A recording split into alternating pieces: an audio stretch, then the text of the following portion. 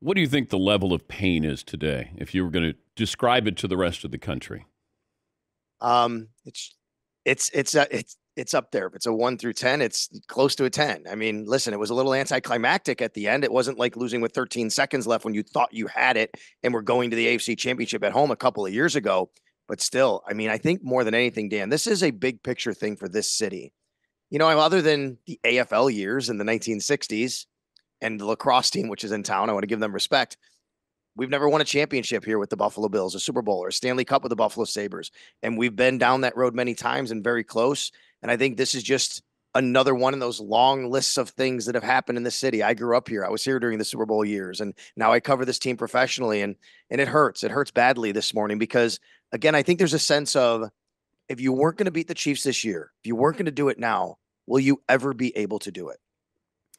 Well, that's what I kept coming back to, that there's no other player in modern day football that I feel more confident in than Patrick Mahomes.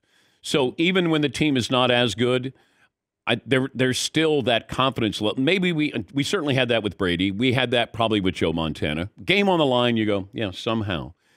And I still don't have that yet with Josh Allen, where you go, you know what? And I thought he played pretty well. I didn't understand the game plan in the in the fourth quarter. They started to throw the ball where I thought they could have kept running all night and rushed for over 200 yards. So did McDermott talk about they tried to change things up there in the fourth quarter? No, I think what happened though was, if you watch, the game, the first half, the Bills were dominating the line of scrimmage. They were running for over 5 yards a carry. They were controlling the game with the run game.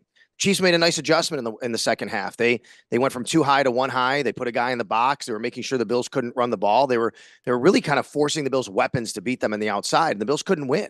And when they did win, they had a couple drop passes, right? I mean, they took a couple shots down the field, Stephon Diggs, Trent Sherfield. So I don't think it was some major game plan shift. I think the Chiefs did a good job of taking away the Okay. run game.